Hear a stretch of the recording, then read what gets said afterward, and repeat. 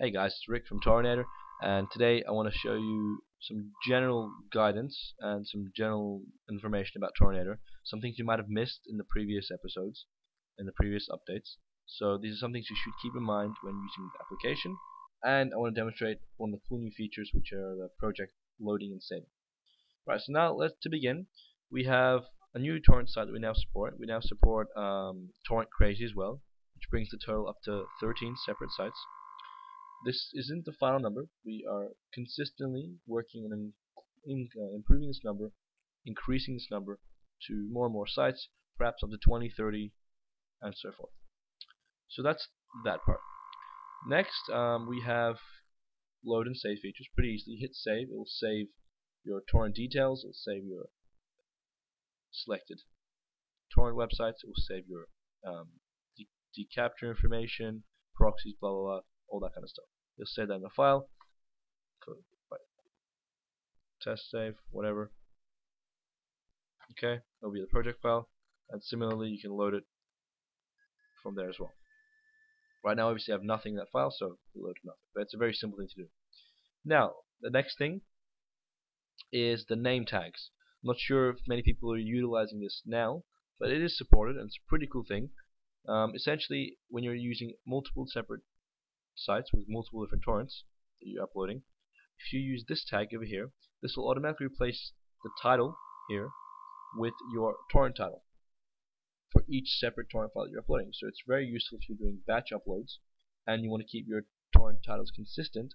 Then you can just use this name tag. Pretty simple to do. Keep in mind this is case sensitive, so it has to be capital, like so, in caps. If you want to take this a step further, you have the load list of torrent files, which we talked about in the previous video. Look at our channel and for more information about that video. But essentially, you can specify exactly the description, category, and the title for each individual torrent file in the text file. And if you import the text file, it will automatically add in however many torrents, whether it's 10, 50, or 500. There's no limit to how many it supports, which is very effective and very quick. Very, very nifty, if you might add. Okay, so now what I'm going to do, I'm just going to run you through a very quick setup process of uploading another torrent file using these features. And also, before I go on, with decapture, there's an interesting thing with decapture, because I know I had some comments coming in about decapture not checking balance or decapture not working as it should. Now, there are two reasons behind this, and there are two easy things you can do to sort this out. Firstly, it may be a permission issue on your computer, so make sure you run the application as administrator. Usually you can do this on any machine by just right-clicking on whichever application it is. For instance, right-click, and a little thing will appear that says run as administrator. Same kind of thing, find your Torrentator exe file, right-click, run as administrator. That might help. And secondly, what you might do is add decapture, add Torrentator to your firewall list, firewall exceptions list. Now this is helpful because just in case decapture is being blocked, or if this port is being blocked, then it might not go through.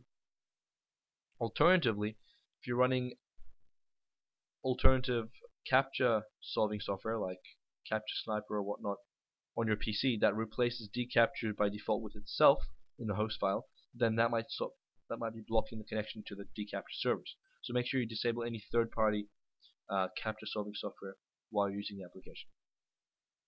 So that's that. That's pretty simple to do. If you have any questions, feel free to send me an email. Now, what I'm going to do now is just upload one torrent file, show you how easy it is to do.